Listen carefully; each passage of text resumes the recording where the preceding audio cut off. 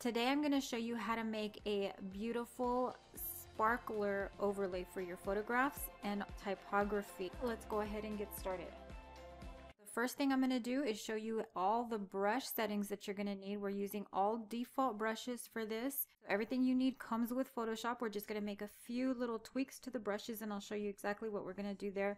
And then I'm going to show you how to use the freeform pen tool to create work paths that you can use to create these overlays. Don't worry about all of the stuff that people don't like about using the pen tool. This is going to be an easier way to do that. I'm going to show you how to mask your overlays to add dimensional effects to your photographs.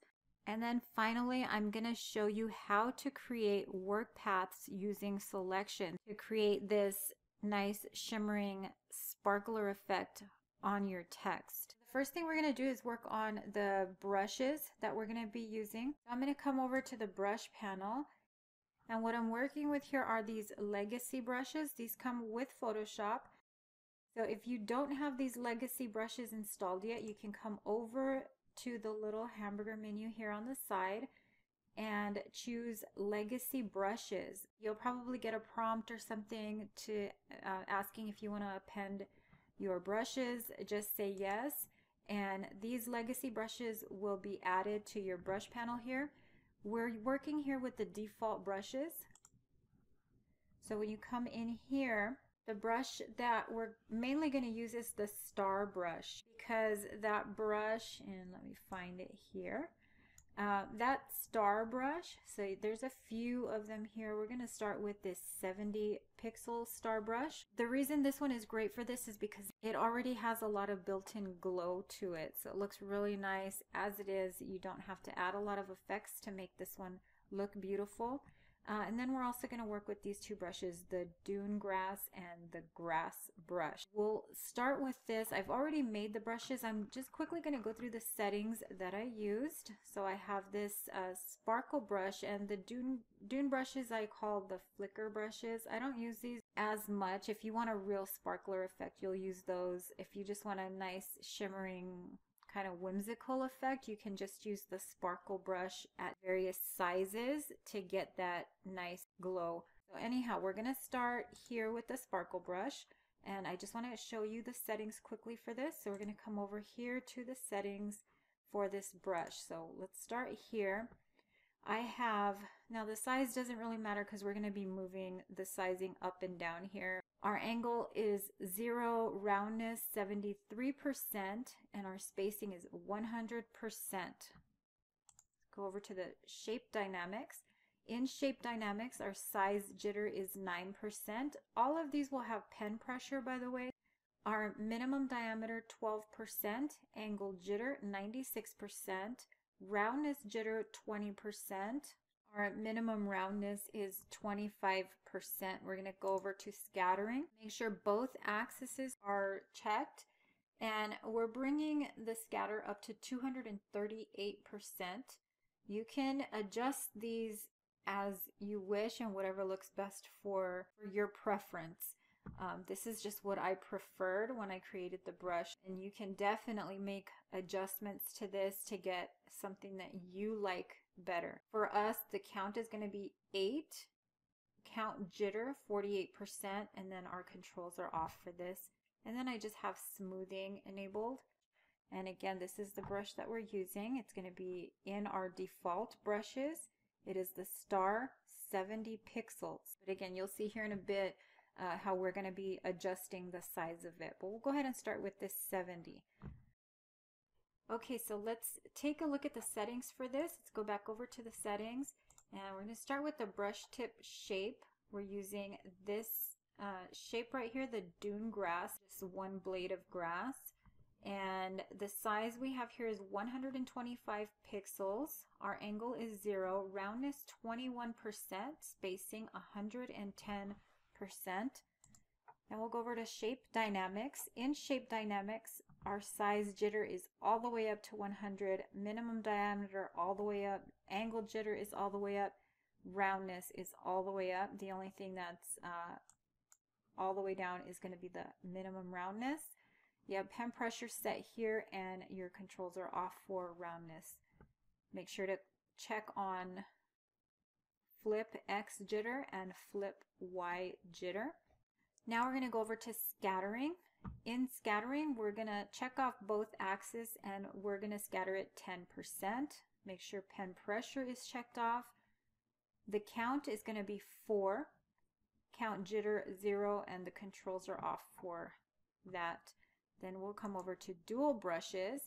Inside of dual brushes, we're going to add this brush right here. This is just the regular grass brush. Our size is 339 pixels, and I'm only using this to break up that grass shape. So I'm going to turn that off so you can see.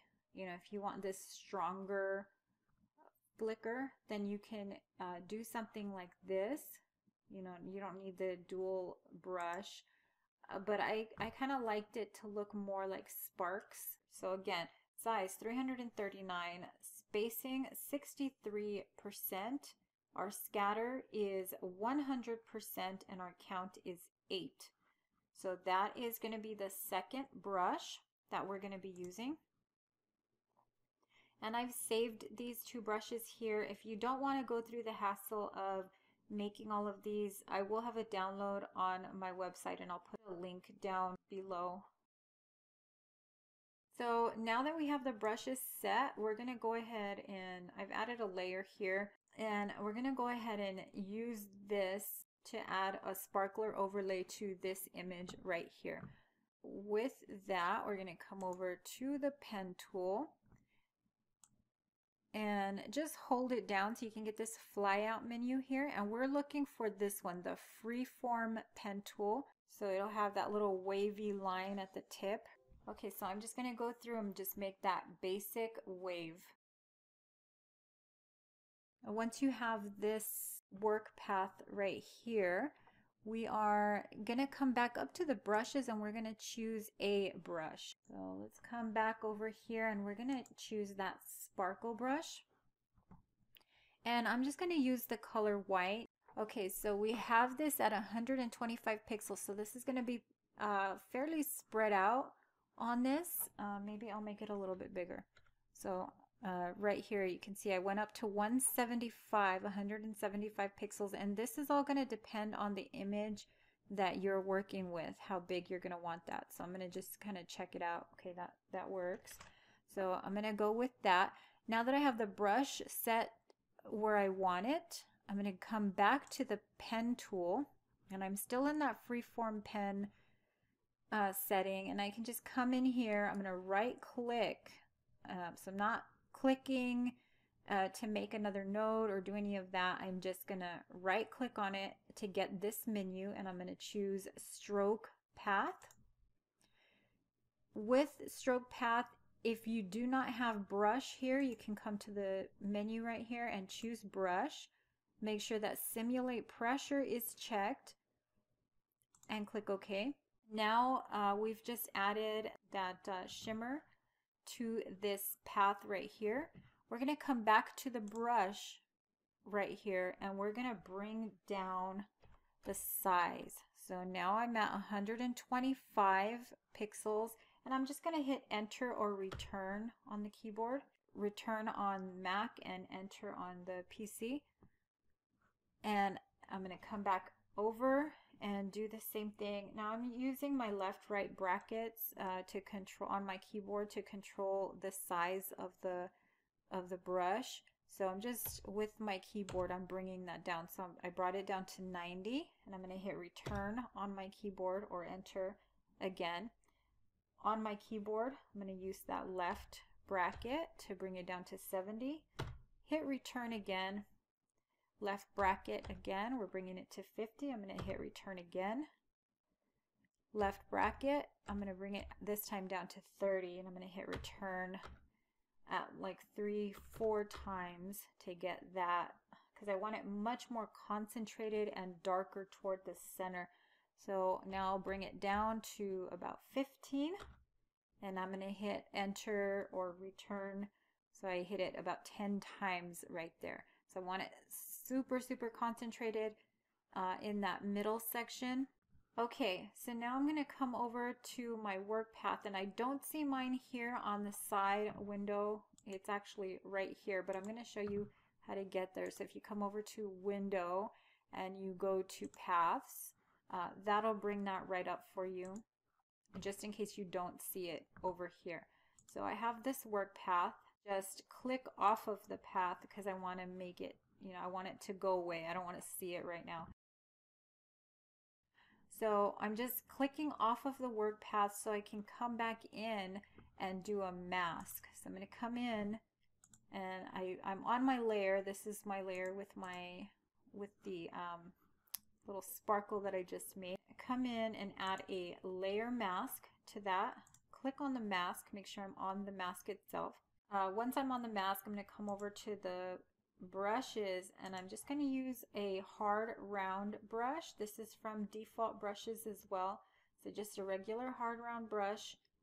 And then I'm going to come back into this mask, make sure I'm on the mask, and then I'm just gonna make sure that these are black white. They should be, but if not, make sure that you reset that right here to make these black and white. Now remember, if you have the black up here, it's going to erase. The white is going to add. So we're just trying to get rid of some of this. I'm going to bring up the size of my brush. And I'm just doing this quickly. You can go in real close and get it in very detailed. But for this, I just want to show you how this would work. So we have this going behind his head right here in front of them, and then I want this to look like it's going behind. So we're going to remove all of this. You can make these things as big and as detailed as you'd like. You can change the colors, with each stroke. Each stroke can be different colors. There's so many things that you can do when creating something like this. So we'll go back to those shapes. I'm going to double click here, and we're going to go ahead and add a glow. Let's see, let's add an outer glow to this, and we can change the color. So make it like a little more yellow, kind of, like that sparkler look, or we can play off the dress here and go more blue. So with this text, I'm just gonna press the Control or Command key on the keyboard, and then I'm gonna click right here on the letter T, and that's gonna create a selection right here. So just by clicking here and holding the Control or Command key, we're going to have that selection. I'm going to come over to my paths, and then I'm going to come down to this section right here, and I'm going to choose this one right here, which is make selection, or make a path from the selection. So I had a selection and I just turned it into a work path. So now that I have that, I can come back to my layers. I'm going to add a new layer. On this new layer, I'm going to come over to the pen tool. Actually, I need to set my brushes, so let's go ahead and do that first. Let's come over to the brushes. I'm going to use this flicker brush, and I'm going to change the size. We can come back, and it's going to be the exact same thing that we've already done, layering and doing all of that. But I just wanted to show you a different way of actually selecting and creating a path other than using this freeform tool. Of course, you can use the regular pen as well, but we're just going to come back in here, select right here, right click, stroke the path, simulate pressure, use the brush, click OK. I'm going to change this to black because it's easier to see that way. So we're stroking that path. Let me go back up to my layer, and I'm going to choose the sparkle brush. Come back over here to the layer, and it is now 150 pixels, so that might be a little bit too big, but we'll go ahead and go with it. I'm going to bring it down to about 80. Hit the return or enter button again. Bring it down to 60. Do it again. So this is just about layering your strokes, and then I'm going to bring it to 30 and hit it again, and then I'll bring it down to 10, that concentrated area. Okay, so I just hit enter so many times I don't even know, and now we'll just click off, and you can kind of see that you're getting that sparkler effect where it looks like it was moved, you know, where it's fading in and out in different areas. And of course you can always come back to the layers and add a glow to it. So we'll add that that color glow. E78800 is the color that we used for that, and it looks like a sparkler effect. So you can save this without the background. I can turn all of these off and turn my image back on, and you can see how I now have words over my image. If you found this video helpful, make sure to like, share, and subscribe to this channel. And of course, visit PrettyWebz.com for more design resources for your blog and business. Until next time, thanks for watching.